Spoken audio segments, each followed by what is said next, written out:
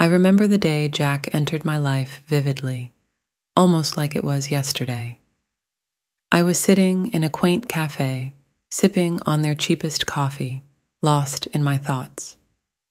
Then he walked in, resembling a character from a movie. There were no fancy lights or music, just the soft jingle of the doorbell and the scent of stale coffee mixed with his aftershave. "Mind if I sit here?" he asked, flashing me a charming smile and gesturing to the empty chair across from me. "Go ahead," I replied, trying to maintain my composure despite my surprise at his sudden appearance. We clicked instantly, like we'd known each other forever. Our interests aligned perfectly, from binge-watching cheesy TV shows to debating over the best pizza topping, pineapple, no doubt. Soon, we were more than casual acquaintances. It felt like we were meant to be together. As our relationship deepened, marriage became a topic of discussion. But then came the challenging part, meeting his parents. Let me tell you, they were quite the handful. Meeting them for the first time felt like entering a lion's den, with a juicy steak strapped to my back. His parents had this way of smiling while silently judging you, determining if you were up to their standards. "You're the one Jack can't stop talking about, huh?" his mom said, her tone more frosty than friendly.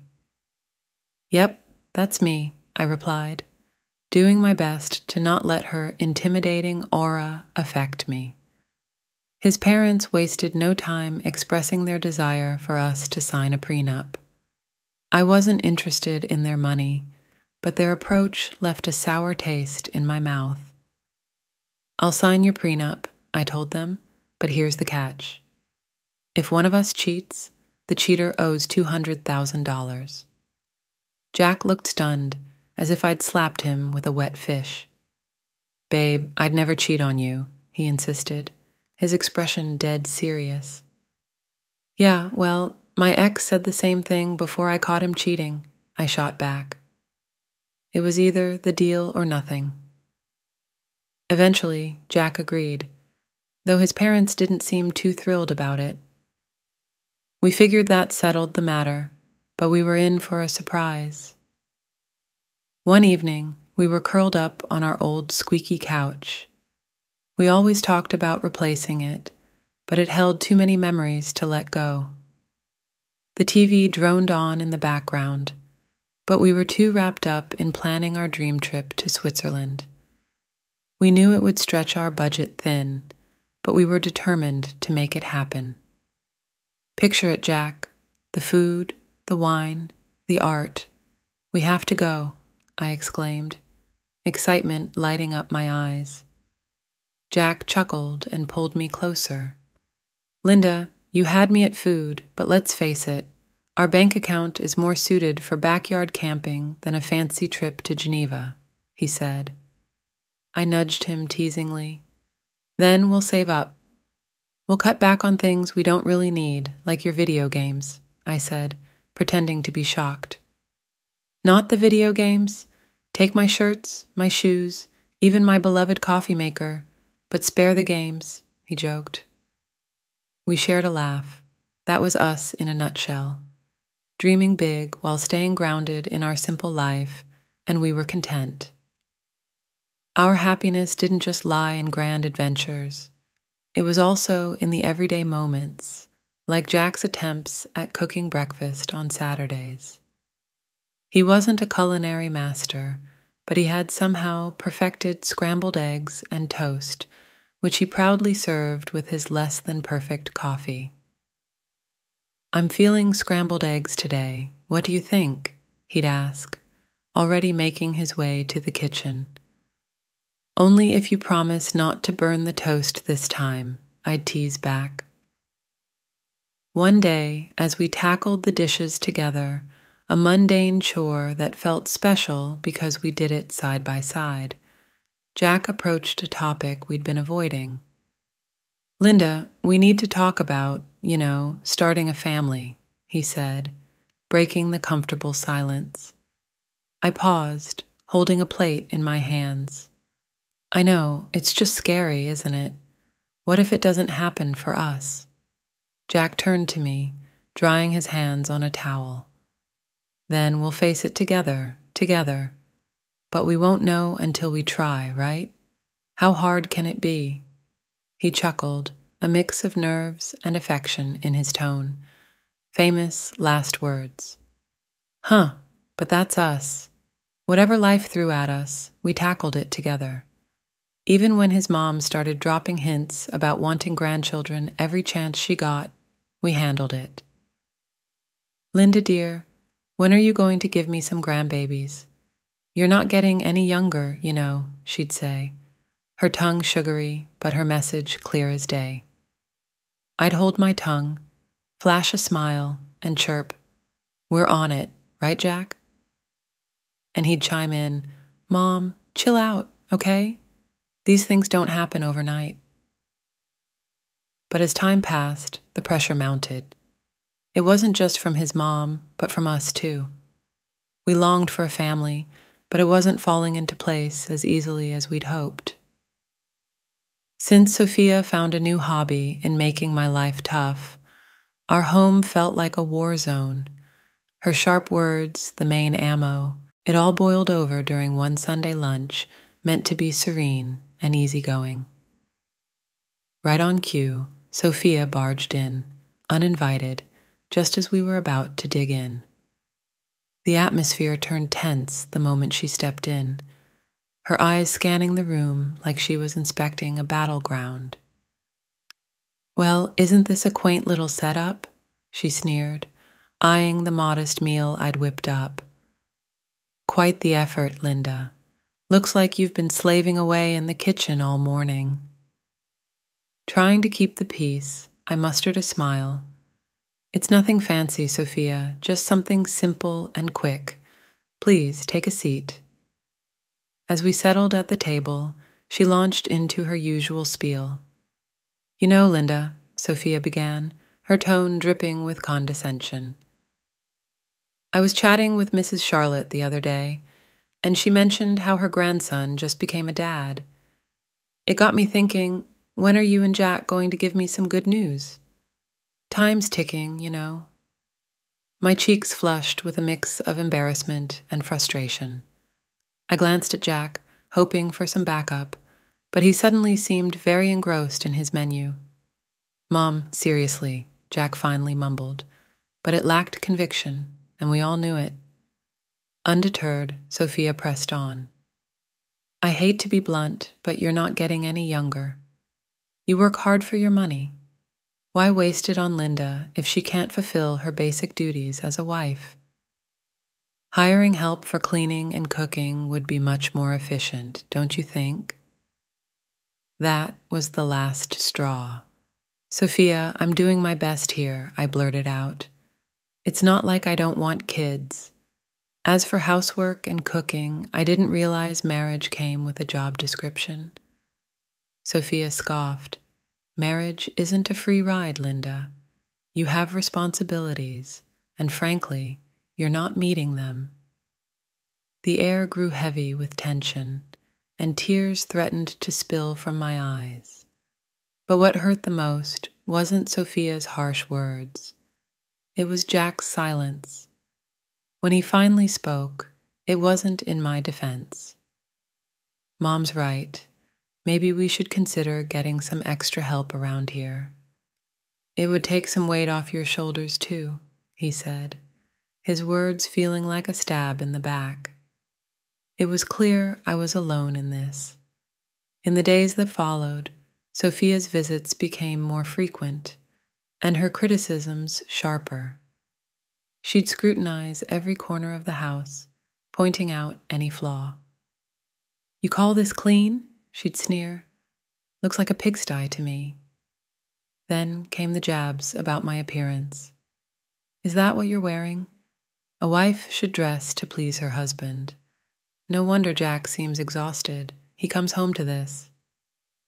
I tried to stand up for myself. Sophia, I dress for myself, not Jack. and he's tired because he works hard, not because of my outfit. But it was pointless.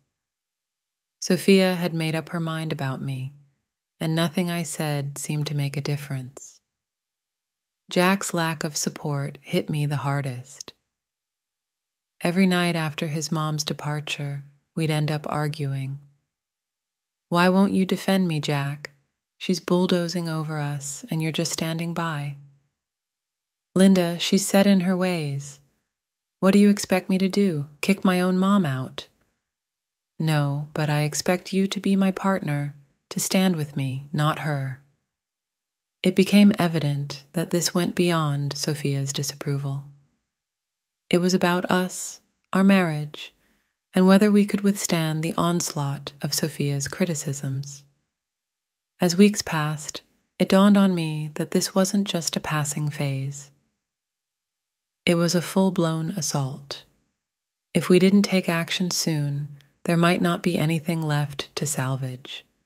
Things between Jack and me had turned frosty ever since Sophia ramped up her criticisms. But it wasn't just our home life feeling the strain. Jack himself had started behaving oddly, and it wasn't solely because of work stress. There was something else, something unsettling. It all began with his phone. Jack used to be open about it. We had no secrets. But then he began leaving the room whenever he received a call, and it was always from the same person, Paul from work. One evening, I tried to sound nonchalant and asked, "Who's Paul from work?" Jack visibly tensed up, a clear sign of nervousness. "Oh, just a new guy at the office. Asks a lot of questions," he replied. But there were more changes. Jack, who never cared much about fashion, suddenly started paying attention to his appearance. The graphic tees and worn-out jeans disappeared, replaced by crisp shirts, slacks, and even cologne. "Since when did you start smelling like a department store?" I teased one morning, watching him style his hair differently. He just smirked. "Can't a guy switch things up every once in a while? No harm in that, right?" Then there were the late nights at work, becoming more frequent. "Another long one, babe," he texted. "Sorry, this project is a killer. I'll be home soon, I promise," he reassured. But it would be well past midnight before I heard his keys jingle in the door. I couldn't shake the feeling that something wasn't right. It lingered like a shadow. That's when I made the decision to hire a private investigator. It felt like a scene from a cheesy TV show, but I needed to know for certain. The evidence arrived in a plain brown envelope, heartbreaking yet undeniable. Photos of Jack with another woman, their intimacy unmistakable, captured in moments that shattered our years together. But it was the recording that cut the deepest. Their conversations filled with affection and plans made it painfully clear. He was in love with her, or at least with someone else. I sat there, staring at the damning evidence before me, a chilling reality sinking in.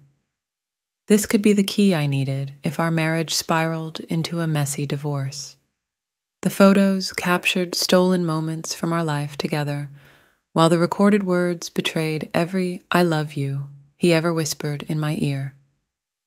But I kept it all to myself, a heavy burden I chose to carry alone. I wasn't ready to confront him, not yet.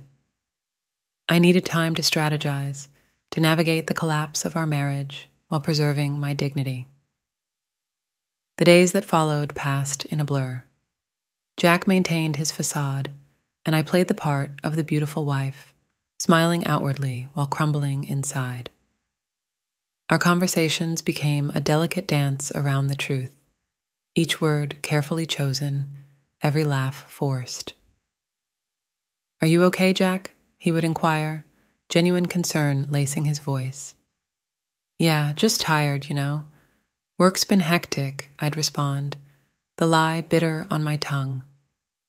It seemed like just another ordinary day until I accidentally overheard a conversation that would change everything.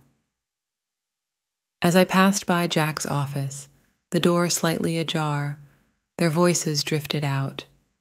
It was Jack and his mother, Sophia, and their conversation wasn't casual. Their tones were serious, filled with purpose. "I can't keep this up, Mom. It's not just about having kids anymore. I don't feel the same way about Linda.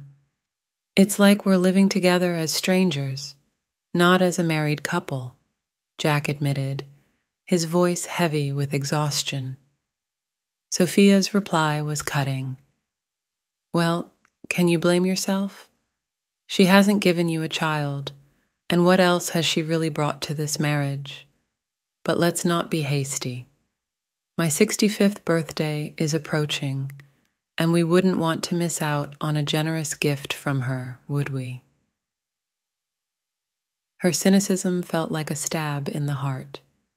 They were using me, planning to keep me around just long enough to benefit from a lavish birthday present before discarding me, I thought bitterly. "Exactly, dear, just a bit longer," Sophia affirmed, her words dripping with malice. I stood there, stunned and furious. They were plotting to push me out of the family as effortlessly as crossing off an item on a shopping list.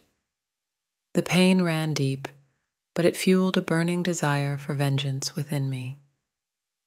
They thought they could manipulate me and discard me at their convenience. I was determined to prove that I wasn't just a pawn in their twisted game. A few days later, we gathered for a family dinner that felt more like a scripted performance than a meal. Sophia brought up her impending birthday with a smile that made my stomach churn. Leaning in, she asked, "So, Linda dear, what do you have planned for my birthday? Something special, I hope?" I met her gaze calmly. "Actually, Sophia, I've been thinking of arranging a dinner at the city's most luxurious restaurant. An unforgettable evening," I replied.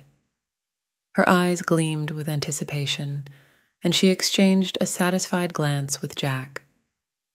They believed they had me cornered, but they didn't realize I was already 2 steps ahead. "Oh, Linda, that sounds lovely. Just close family, keep it intimate," Sophia said, her voice oozing with insincerity. "Absolutely, Sophia. We'll make it a memorable occasion," I replied, the words leaving a bitter taste in my mouth. The weeks leading up to Sophia's 65th birthday felt like a slow march towards a reckoning. Every smirk from her and every indifferent nod from Jack fueled my resolve. My plan was straightforward yet daring. Orchestrate a lavish dinner as a supposed gesture of affection, then unveil a monumental surprise. As guests streamed into the opulent dining room we had reserved for Sophia's celebration, anticipation hung heavy in the air. My pulse quickened, not from nerves, but from the excitement of what was to come. Sophia, relishing the spotlight, luxuriated in the grandeur of her surroundings. "Oh, Linda, you've truly outdone yourself. This place is divine," she proclaimed loudly enough for neighboring tables to hear as we settled in. The evening unfolded with a peculiar cheer, typical of family gatherings. Laughter rang out, stories were shared, and then, as the dessert plates were whisked away, the waiter approached with the climax of the evening, the bill. He leaned in discreetly and murmured, "The staggering dinner cost $66,000. I handed over my credit card, my action going unnoticed by most. Then, with a strange smirk, Jack decided to drop his bombshell. "Linda, it's time for the truth. I'm done with this, with us. I want a divorce." His words hung heavily in the air, suffocating the room. Before I could fully process his announcement, Sophia, sharp and unyielding, interjected. Well then, now that that's out in the open, it's best you leave, Linda. Tonight is about family, and, well, you're no longer part of ours. The room fell into a hushed silence, every gaze fixed on me, awaiting my response. But I refused to crumble. With a composure I didn't truly feel, I rose from my seat, nodded, and departed without a word. The chill of the night air slapped against my skin as I made my way home, the weight of finality crashing over me in waves. By the time I reached our apartment, I had a plan. I gathered my essentials, my numbness morphing into steely determination. This was the end of one chapter and the beginning of another. As I sealed my last suitcase, my phone buzzed incessantly. Initially, I ignored it, but curiosity got the better of me, and Sophia's voice erupted from the other end. Linda, the payment didn't go through. You need to fix this right away, Sophia's voice demanded. The irony was bittersweet. In my preparations, I had blocked access to the shared account, anticipating it would be Jack's first move. Oh, Sophia, what a shame. But since I'm no longer considered part of the family, as you've made abundantly clear, I'm afraid you'll have to handle this matter on your own, I replied calmly. Her indignation crackled through the phone, but it was a symphony to my ears. The ensuing chaos was a fitting conclusion to the charade my marriage had become. I heard tales of the restaurant staff demanding payment, Sophia's escalating fits, and eventually the police being called to defuse the situation she had incited. In the end, it was Jack and his kin who scrambled to settle the bill, a poetic retribution for the betrayal and indignity. They had subjected me to the morning after the dinner felt like emerging from a tempest. Armed with my plan, my determination, and a stack of divorce papers in hand, I returned to what once was our shared abode for the final time. The atmosphere was tense, palpable, as if it could be sliced with a blade. Jack and Sophia stood there, seemingly embroiled in a heated exchange. Their animosity toward me seemed to merge into a unified front of fury upon my arrival. You've got some nerve showing your face here after last night, Jack spat, his features twisted in a mixture of anger and disbelief. Quick to echo his sentiment, Sophia hurled her own barbs. You've brought shame upon us in front of the entire city. Do you comprehend the humiliation of having the police summoned on account of your actions? People were laughing, filming. I met their fury with a composure I hardly felt. Shame is that your primary concern right now? I retorted, tossing the divorce papers onto the table, placing the incriminating photos of Jack's infidelity atop them. Perhaps you should direct your attention to this instead. Jack's complexion drained of color as he picked up the damning photographs, with his mother looming over his shoulder. Their rage dissolved into shock, then morphed into panic as they comprehended the gravity of the situation. And let's not overlook the prenup, shall we? I pressed on, my voice unwavering. You stray, you pay. Precisely $200,000. Sophia's features contorted into a snarl.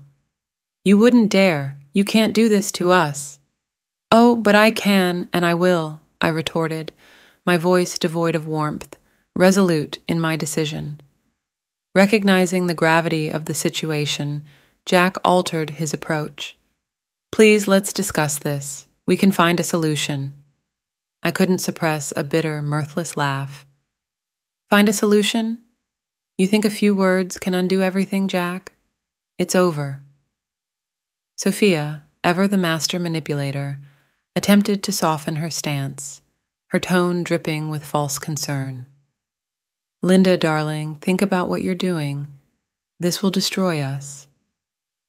That ship has sailed, Sophia. You should have considered that before, I declared, their pleas shifting to desperate entreaties, their words a frantic attempt to salvage whatever remained. But my mind was resolute. I was done playing the victim, done with their deceit and manipulation. In the end, Jack had no recourse but to borrow money from his parents to settle with me. As I departed from that house for the final time, check in hand, I felt a burden lift from my shoulders.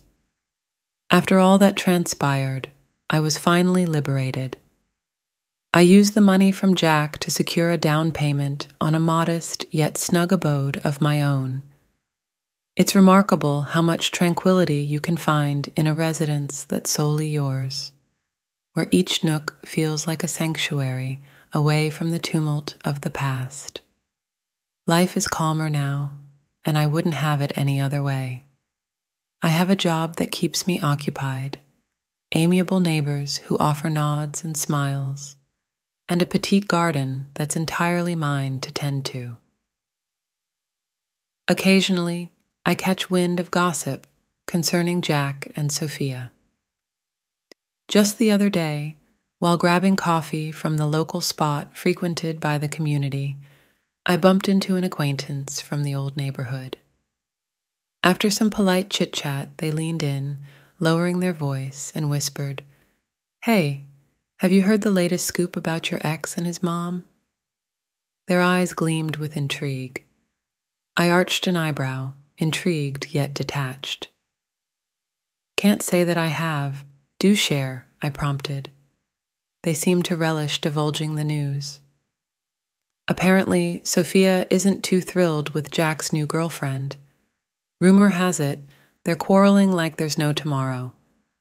"Puts your situation in a whole new light," they remarked. We moved on from the topic, but as I strolled away with my coffee, I felt a profound sense of relief.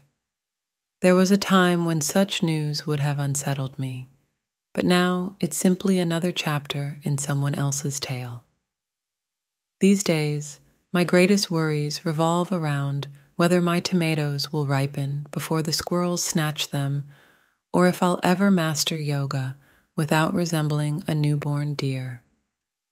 Life is simpler, quieter, and considerably sweeter on this side of the chaos.